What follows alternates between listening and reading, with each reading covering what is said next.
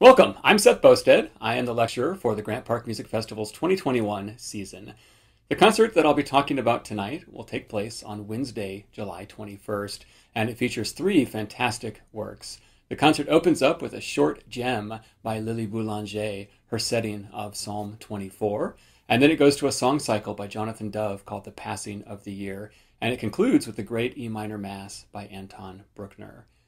Each of these three pieces has somewhat unusual instrumentation in that there are no strings. We'll hear the chorus, but in the orchestra there are no strings. And that was a deliberate decision. Grant Park Music Festival chorus director Christopher Bell tells us more.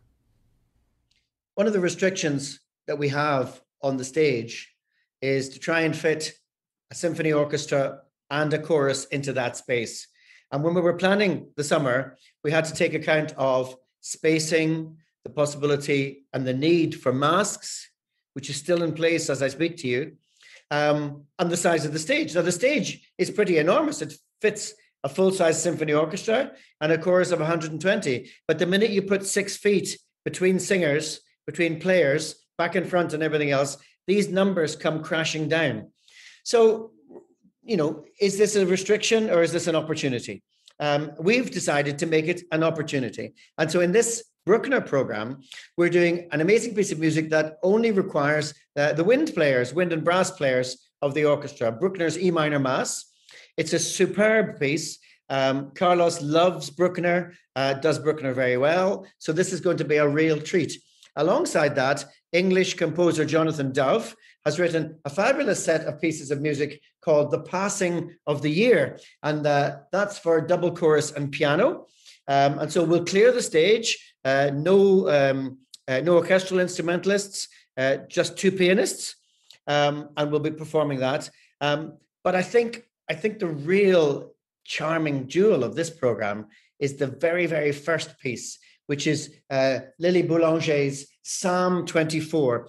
This is an amazing piece of music. It's quite astounding. It's not very long. I think off the top of my head, it's 5-6 minutes maximum. I'm sorry, we're not performing it 3 times.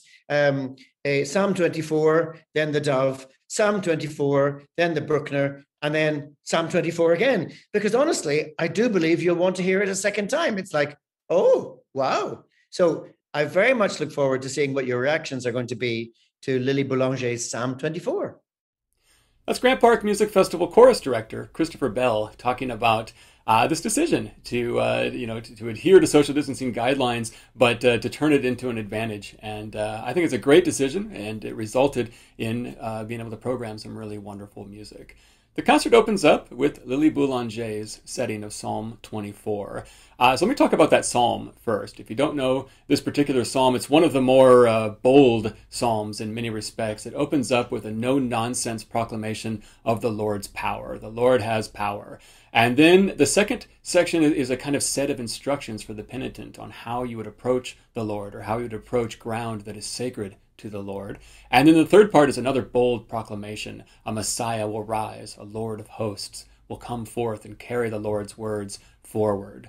Lily Boulanger was a tragic figure in many respects in music. She only lived to be 24. She died of a chronic illness that kept her in bed a lot of her life. She was a very, very religious person. I think it's easy to see why this psalm would have appealed to her in its boldness, in its statement of faith.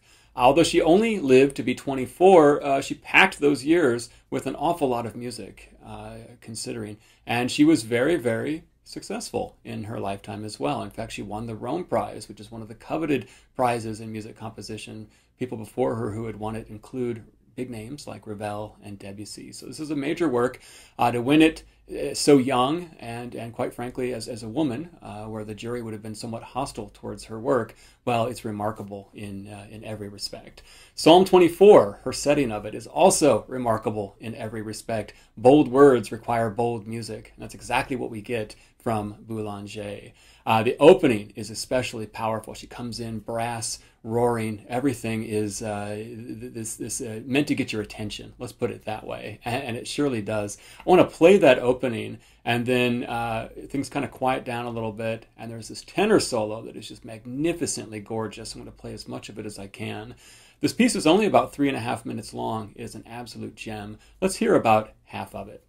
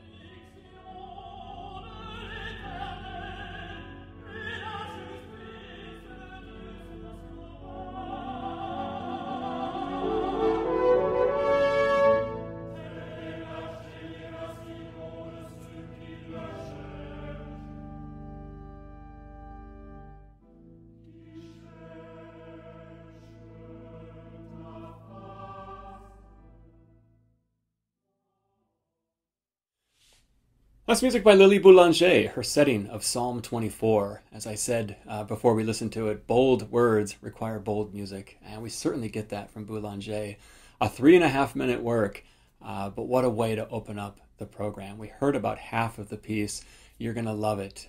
It is wonderful, stunning music by Lily Boulanger, and I'm really happy to see that it's programmed, this piece, by the Grant Park Music Festival, and really happy to start seeing her name popping up on programs around the country. She's a fantastic composer, and we can't help but wonder what kind of wonderful music we would have had she lived longer.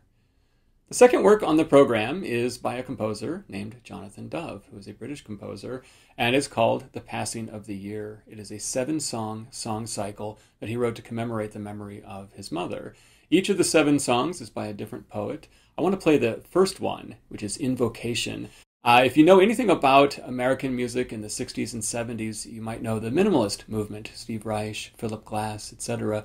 So Jonathan Dove is very inspired by minimalism, these repeated patterns in music that change gradually over time, or in the case of Steve Reich, kind of phase, go in and out of phase. And Jonathan Dove, much like the minimalists, is also inspired by Indian music, especially North India. And so we get this kind of combination of a North Indian raga cycle with minimalistic repeated patterns that creates enormously appealing lyrical music that is highly rhythmic as well. Let's hear the opening. This is the Invocation. The poetry is by William Blake. The music is by Jonathan Dove.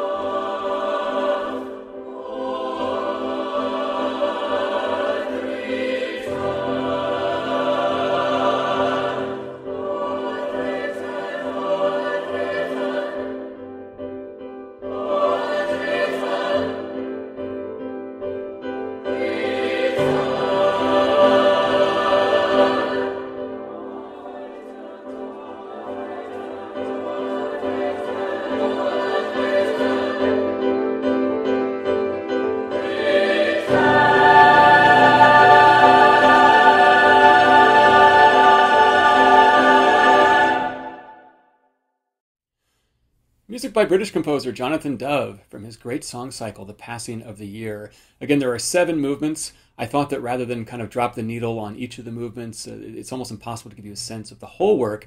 We would just listen to the opening or part of the opening movement, the invocation. Poetry by William Blake. I hope you can hear, especially in the piano part, this idea of these repeated patterns. It's never monotonous, though. He has a wonderful way of spinning it out and keeping our interest with these rhythmic patterns. Again, a kind of synthesis of North Indian raga music with American minimalism. Fascinating music by Jonathan Dove. That is the second piece on the program. The concert will conclude with Anton Bruckner's E minor Mass, one of his earliest works, although he was in his 40s by the time he wrote it. In fact, Bruckner is a pretty interesting character all the way around. He was a wildly gifted musician, as you might expect. He was especially known as an organist, virtuoso organist. He was great at improvising. He could even improvise fugues. But on the composition front, he took his time. He really studied everything, counterpoint, orchestration, you name it. And only when he was in his 40s did he say, okay, I've learned everything I need to learn. Now I can start to compose. And his earliest works are the First Symphony and this E minor Mass, which was commissioned for a new church in his hometown of Linz, Austria. The piece is a setting of the Latin Mass, the Ordinary, and the Latin Mass has 6 parts. They are the Kyrie, the Gloria, the Credo, the Benedictus, and then the Sanctus and the Agnus Dei. And Bruckner is faithful to this 100%. He uses that text. So let's play a little bit of the Kyrie. Kyrie traditionally is in 3 parts. Kyrie eleison, Christe eleison, Kyrie eleison. Lord have mercy, Christ have mercy, Lord have mercy. The piece opens up beautifully. It's like we're leaving the material world from the very, very beginning. We sense Bruckner's spirituality, his sincere religious feeling from the very opening notes of this work. It starts very softly with women's voices and builds from there. In fact, this movement, as I was talking about the extremes of dynamics, this movement is almost a microcosm for the piece as a whole in that respect. Let's hear this gorgeous opening, and then I'm going to jump up towards the end of the movement. This is the Kyrie, the opening movement of the E minor Mass by Anton Bruckner.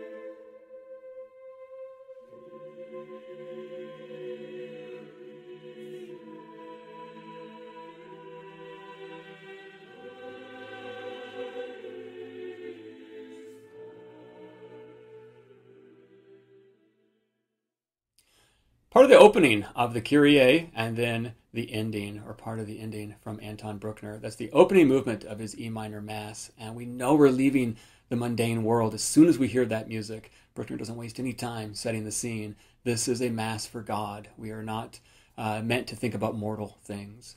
The second movement of the Mass is the Gloria, and this is the celebratory section of the Mass. This is where you say, glory to God in the highest. I just want to play the opening, about a minute of this, because what Bruckner does with it is wonderful.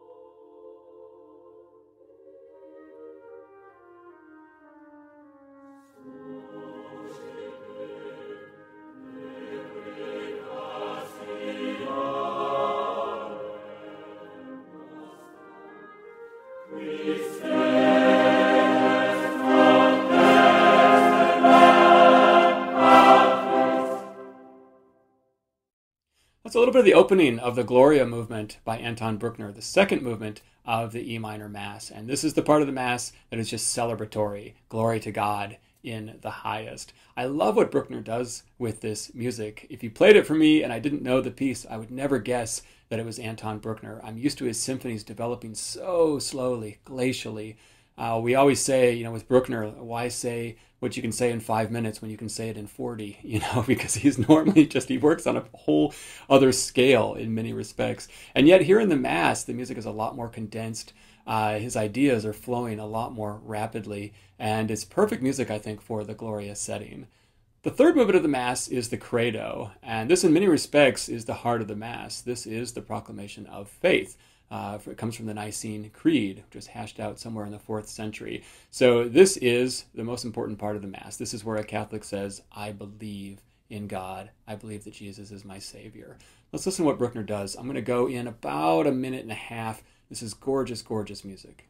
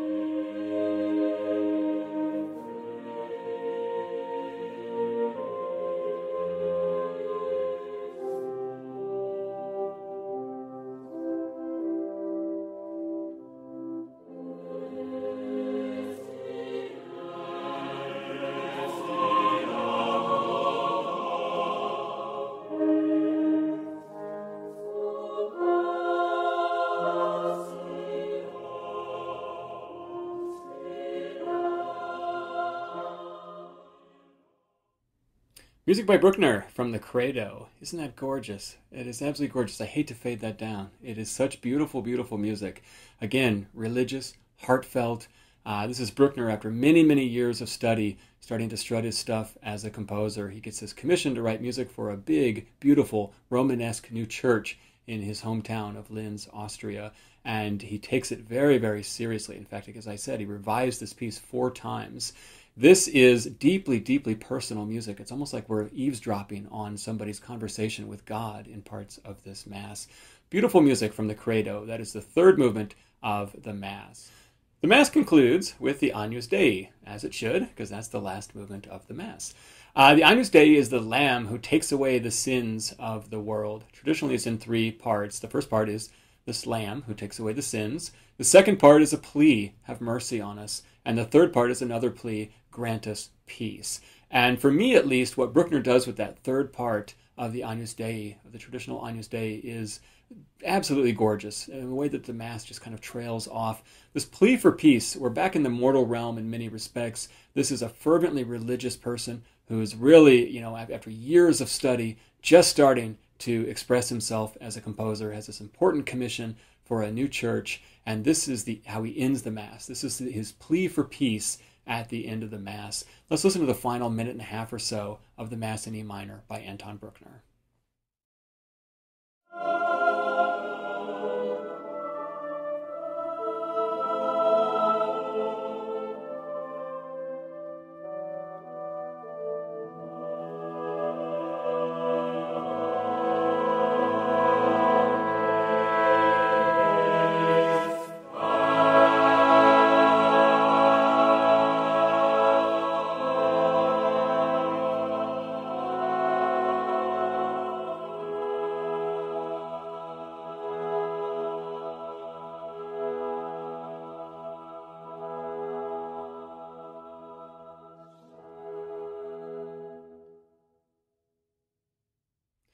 That's the ending of the Mass in E minor by Anton Bruckner. This work is, in my opinion, one of the most gorgeous choral works out there. Not huge forces, and yet Bruckner manages to impress. As I said, it ranges from almost no dynamics at all, practically a whisper, to full-on crashing sheets of sound.